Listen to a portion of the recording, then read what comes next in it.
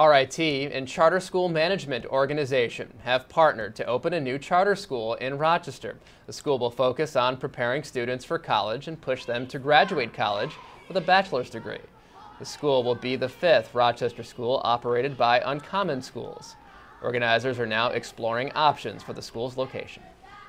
We have in the city schools operated by Uncommon Schools that are already showing significantly better student performance than other schools.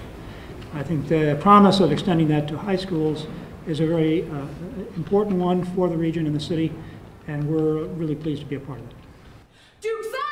The new charter school is expected to open in the fall of 2014 with an enrollment of 60 students. By 2018, it hopes to have up to 500 students.